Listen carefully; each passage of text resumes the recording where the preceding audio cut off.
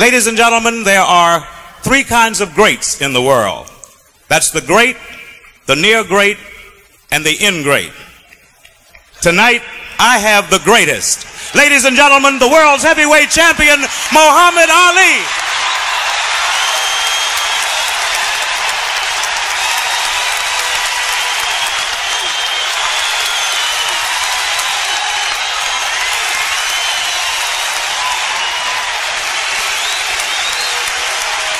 Thank you. Thank you, everybody. Thank you very much.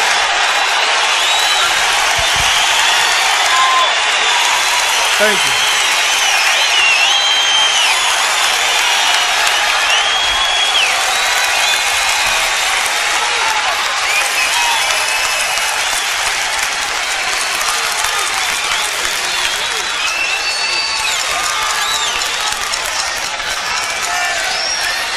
Thank you. I don't want to take up too much. Thank you. I'm so happy. I'm so flattered to see so many followers, so many fans here on this rock and roll stage. I expect these cheers when I'm boxing because I know I'm the greatest. Now, I'm happy. Listen, thank you so much. Thank you for the cheers and the claps, and God bless all of you. But as you know, we are here in support of a boxing friend of mine who's been unjustly imprisoned now for 9 years of his life. And I'm so glad to see you all with the cause because you have the connection and the complexion to get the protection.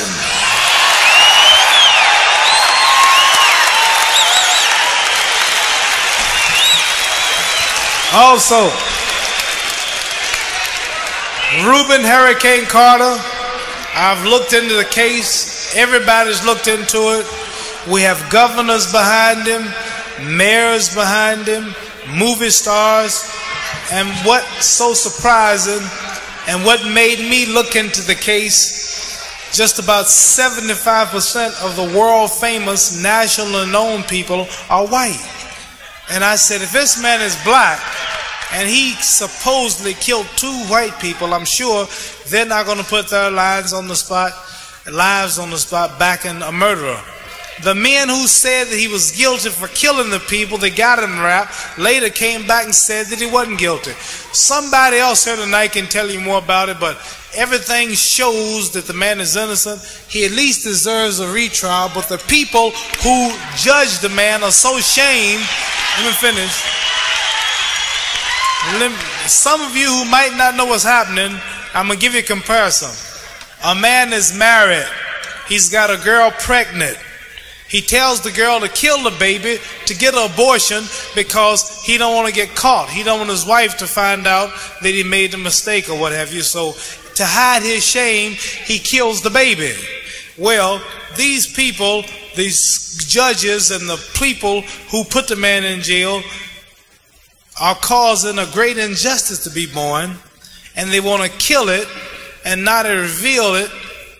They don't want the people to know that they made a mistake. They're too proud to admit their guilt. See? So they just want to kill the man, bury him. And we can't stand by and let it be done. Regardless of being black, brown, red, yellow, white. You watch a movie and you see a cowboy who's innocent and they're getting ready to hang him. And the sheriff rode to the next city to get help. He comes back with help. He comes back with evidence just before they pull the rope, and they all say, ain't that terrible? We almost hung an innocent man. Well, here we are in 1975, the moon age, and all evidence show that this is a little Watergate. This is a miniature Watergate. And they don't want to admit that they're wrong, so we want you all to get behind it. And all here who are, for the newspaper writers, for the people who are here from the judge's office, to see how many people are supporting this man. How many of you are behind the man just getting a retrial? Let me hear your voices.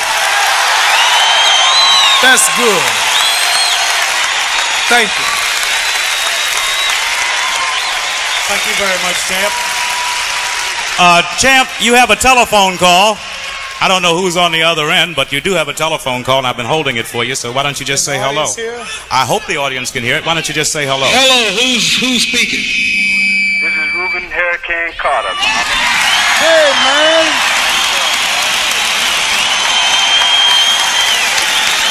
Do you hear that hand, Rubin? I'm feeling it all the way in here. Okay, thank you. Could everybody be quiet so we can hear him talk? Thank you. I'm so happy and so joyful to hear so many of you behind the brother. Let's let him talk. What do you want to say? I want to say this before you talk. You are really great. To be in a jail 9 years away from your daughter, just everybody here, put yourself in his shoes, away from society, and still clean, still have dignity, still fighting your own case. All that you see here, Rubin Hurricane Carter has done it from inside the bars, finding people, making calls, writing letters. He's the promoter of all of this. And I don't think a guilty man would have that much nerve or guts. Okay, Rubin, say a word or two. Let the people hear you now. We got the whole place is jam-packed, man. It looks like I'm getting ready to fight somebody. I don't know. And it's hard. It's just hard for me to believe that these people, it's just hard to believe that Bob Dylan is this big. It's just hard to believe. Man, I'm the one. Bob Dylan ain't that big. I've never heard about it. Listen, the word Bob Dylan, people kept telling me, who's Bob Dylan? I said, Bob Dylan, you know, color folks dance a little different from y'all, and the music is a little different. I didn't know him too much into the night, but I have a lot of respect for this man. All of you girls, you came to see Bob Dylan more than me? Okay, Rubin, let's Rubin Hurricane Carter. Say something, Rubin. Muhammad? Yes, sir. Listen. More on a serious note, my brother Bob Dylan once wrote a song that said, walk upside down in handcuffs. I throw up my legs and kick them off. I stand up and say, all right, that's enough. Now what else can you show me?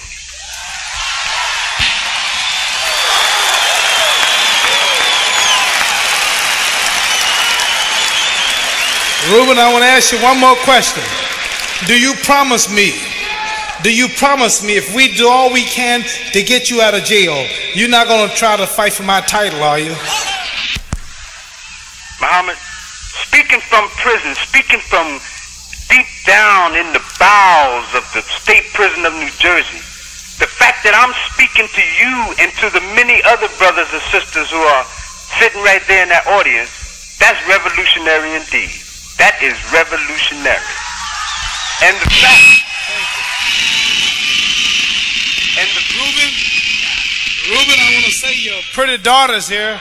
Come here, darling. Your daughter's here, and say something to your father. Daddy, I love you, Matt. I love you too, baby. Let me tell you something. Muhammad, what has kept me going in 9 years while everybody else, it seems, had bailed out on me is my beautiful wife and daughter. They were strong enough to be strong as they had to be to let me be strong as I had to be.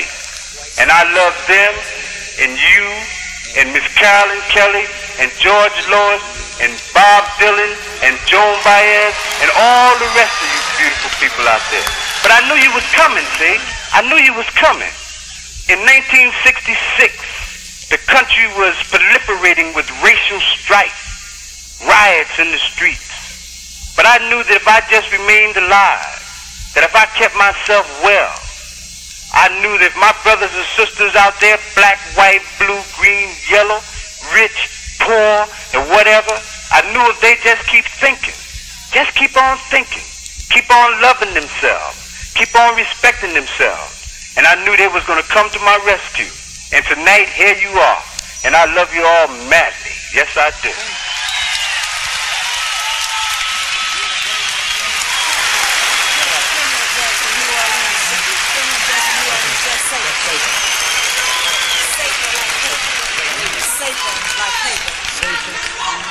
We have a Mr. Saper here, brother criminal judge from New Orleans. We want him to say a word or two.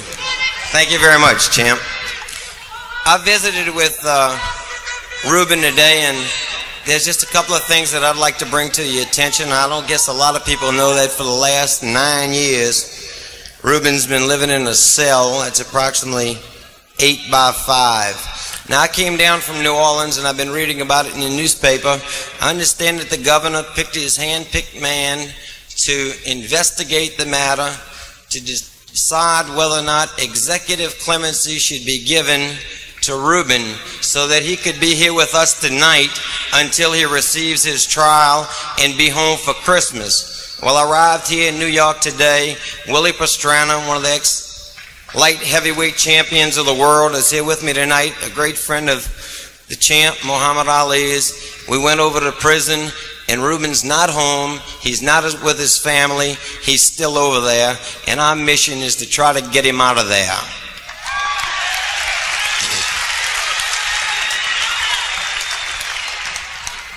I want to say, and I don't want any of us to lose sight of it, and I talked to Rubin today, and he's not looking for any gifts because he was a fighter and he won them all right in the ring and he won them all big. He wants his day in court and he wants justice, and that's what it's all supposed to be about.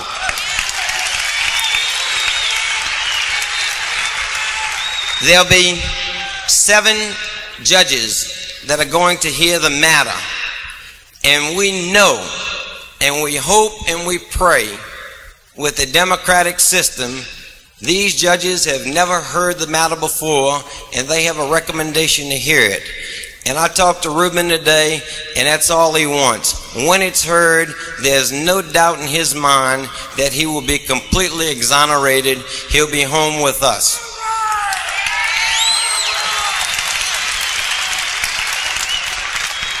The last thing I want to say, because I know it's a great show and I don't want to bore anybody. I came here to make some friends tonight, not enemies. But I want to say this. We are not going to quit the fight.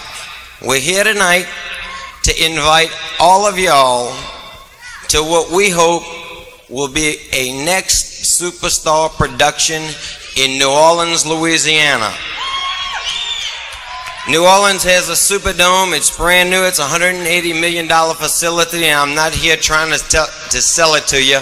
I only want everybody to know that we in the Deep South are interested in justice. We're interested in Rubin Hurricane Carter's cause, and if we can't get it done here through the tremendous effort that you've given by being here tonight, we're going to go to New Orleans and continue the job.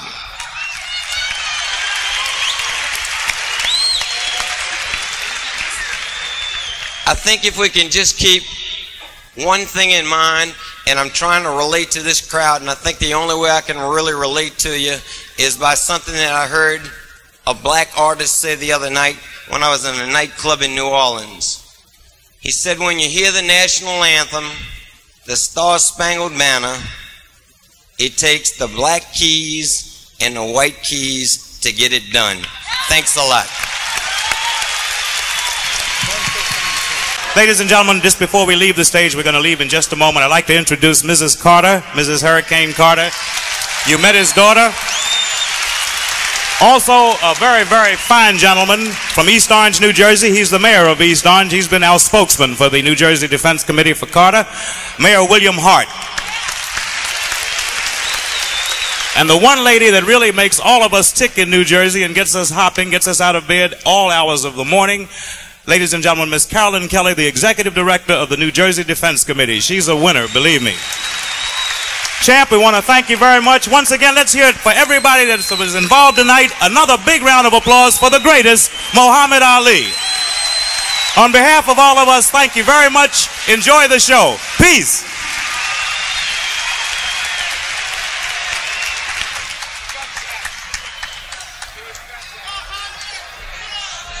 Yeah, I want to follow that.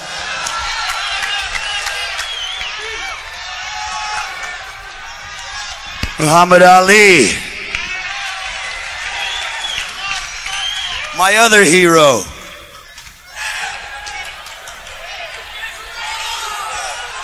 I got one more hero.